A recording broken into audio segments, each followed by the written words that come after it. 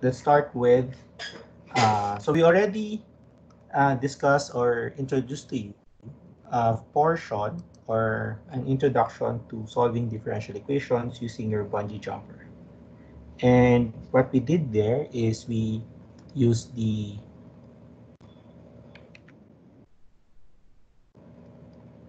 Euler method in solving this differential equation.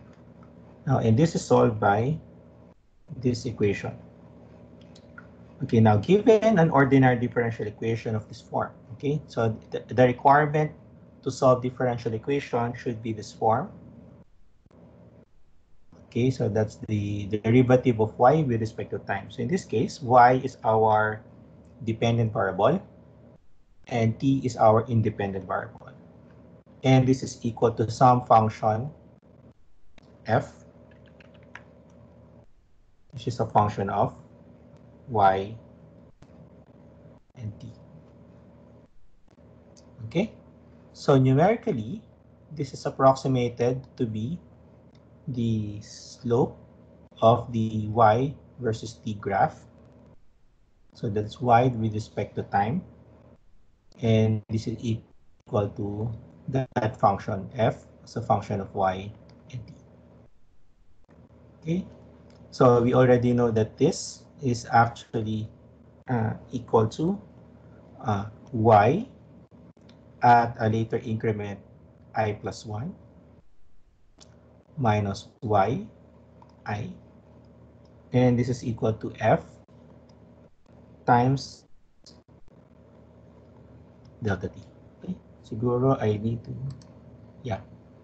Okay, now you will notice here that this is your usual Euler method, and we can identify the following. So if you want to calculate the value of your function that you want to solve y at a certain interval, a certain increment, this is equal to the value of the of that function before this increment, and then you do some addition of the product of the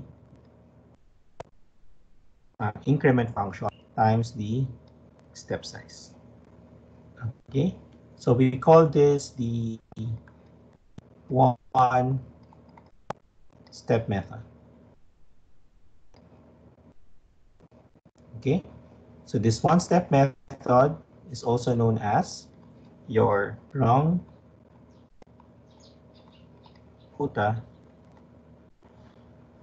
methods. So the Euler method is actually one of the Euler Runge-Kutta method, which we're going to discuss a little bit later. Now, we can rewrite this as follows. Okay, so the solution to this differential equation should be a graph. yi plus 1 is equal to the value of y before I plus 1. So that's I plus f, where, so that's the value of your differential or derivative at the initial value, y.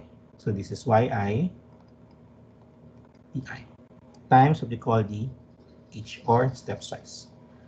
For Runge-Kutta method, Euler method is actually first order Runge-Kutta method. Okay, there are other methods wherein your f is higher order. Okay, now let's try to implement this. Okay, so let's try to implement this using this equation. So let's use the Euler method to integrate y prime, and this is equal to 4 e to the 0.8t minus 0.5 y. Okay, so in this case, this is your f, the function of y and t. Now, how about your h? So let's say for h, or step size, will be equal to 1. And then the interval of t will be from 0 to 4. Okay? And then it's also important to know the initial condition. So at time equal to 0, so at time equal to 0, y is equal to 2. Okay? So let's try to do that. And I'm going to open my MATLAB.